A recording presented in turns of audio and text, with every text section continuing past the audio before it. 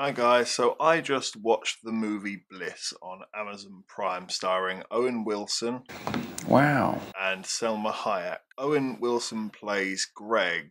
He dreams vividly of a perfect life that feels so real to him, and then he runs into Selma Hayek, a strange, mysterious lady with magical crystals. Where do I begin with this? This was unintentionally hilarious within the first 20 minutes. I can only assume they didn't think it was hilarious, but if you've got a dark sense of humour like me, you are going to be cracking up. Performances are strange, to say the least. This is quite poor for Salma Hayek. I rate her quite highly.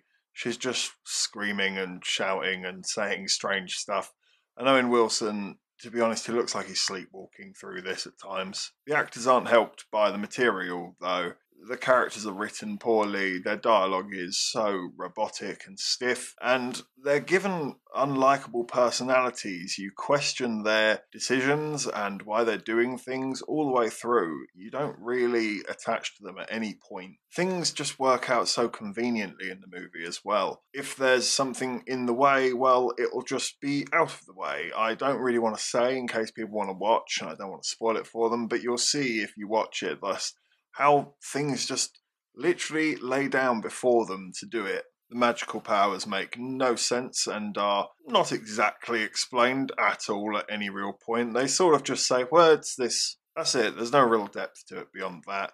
You just sort of have to go along with it. Basically, Owen Wilson's character just gives up his very normal life of having a job and children to go and hang out with a crazy gypsy lady who's taking crystals and living homeless. That's kind of the plot, but then it gets even weirder.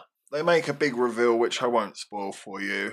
Check it out if you really care. My tone should show how impressed I was by it. It just doesn't work at all. It makes your eyes roll. They don't explain it. You don't really care anyway, even if they do explain it.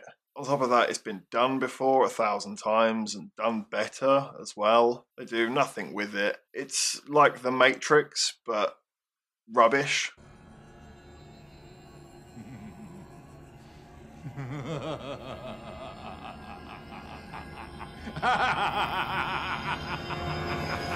I'm going to give Bliss a 2 out of 10.